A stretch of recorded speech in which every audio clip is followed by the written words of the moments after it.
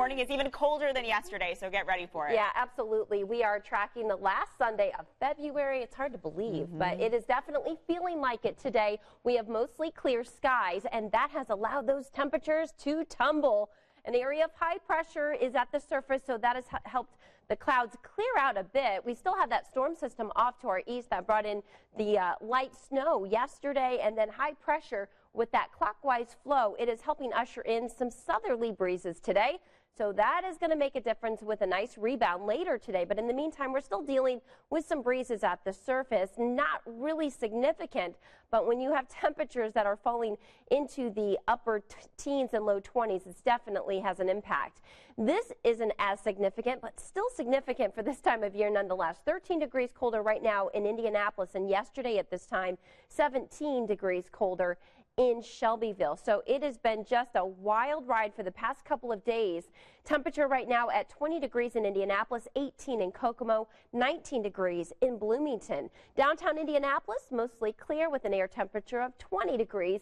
Winds now out of the south-southwest at 6 miles per hour, feeling like 12. You definitely need the winter coat as you head out this morning. We will see the clouds increasing again later this afternoon with those breezy winds out of the south-southwest from about 10 to 15 miles per hour.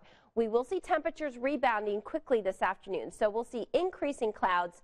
Temperatures today will be climbing into those mid-40s, and we'll see temperatures eventually falling back into the upper 30s by 9 p.m. So it will be a breezy day, but near normal for this time of year. Temperatures will fall to 47 in Fishers, down to 40, or excuse me, these are highs.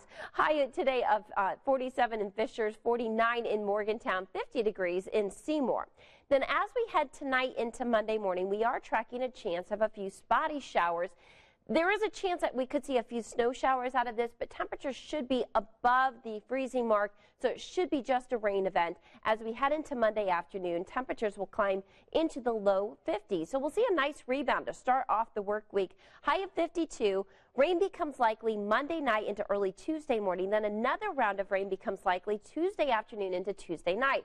Unseasonably mild on Tuesday afternoon with highs near 70 degrees.